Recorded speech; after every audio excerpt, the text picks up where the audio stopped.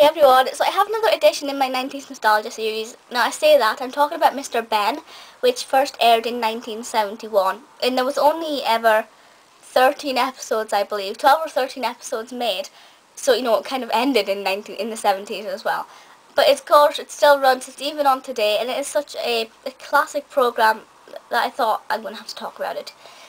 Now, for those of you who haven't seen it, it's about Mr. Benn, who wears a little suit and he's got a little black top hat. He's an animated character, of course, and he goes into this fancy dress shop. When he's there, he gets a fancy dress outfit. He goes into the changing rooms, he tries it on, but then the fancy dress changing room turns into a magical place, and the door, when he comes out the other door, he's in the time period or the right environment for his costume. So if he was in a cowboy costume, he'd probably be in Texas. Or if he was in a firefighter's costume, he'd be preparing himself to battle a big blaze.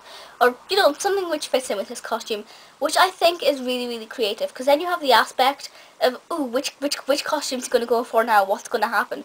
So at the start of each new episode, the kids watching it wouldn't really know what to expect, because each story brings a different adventure.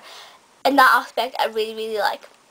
It also gives us an insight into children's imaginations, and even some adults, because if you put on a fancy dress outfit as a kid, you immediately are transported to that environment. If you put on a fairy costume, you're going to be whizzing around the house trying to look for teeth. It's just how kids' minds work, and I think it's really beautiful, and I think it's great that they've captured that aspect of it as well, and it gives children something to relate to. It allows them to be a bit more creative as well, and I really like that. It's narrated by Ray Brooks, who played... yeah, him in EastEnders, my goodness, why can't I remember his name? Pauline's bit of stuff. I'm talking like 4 or 5 years ago or something. Anyways, narrated by him, which I didn't know, so I thought that was really kind of fantastic. The owner of the fancy dress shop wears a fez, which, being a big Doctor Who fan for me, I thought was pretty cool. All it needs now is a little bow tie. But it is a really great, program.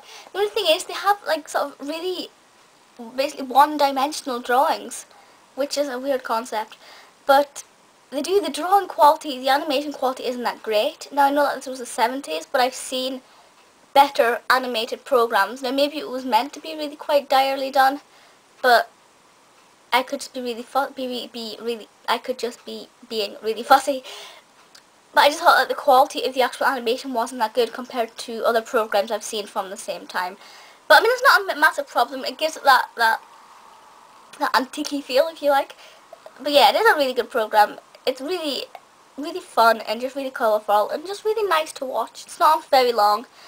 It's not hectic. It's not scary. It's not problematic. There's not a lot going on. You don't have to think much. It's just a nice little program for children to involve themselves in. If you've not seen it, YouTube it. There are loads of clips on YouTube. You'll get to watch loads of them. Maybe all of them. I haven't checked. They might all be there.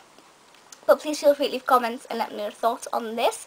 If you have any requests for any more 90s nostalgia shows, let me know. That does include shows from the 70s and the 80s, which were carried across into the 90s.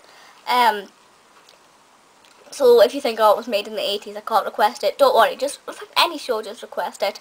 I will try and get around to doing them as much as I can. But please feel free to leave comments on this one. And that's it for yours now, so I'll see you all next time. Bye!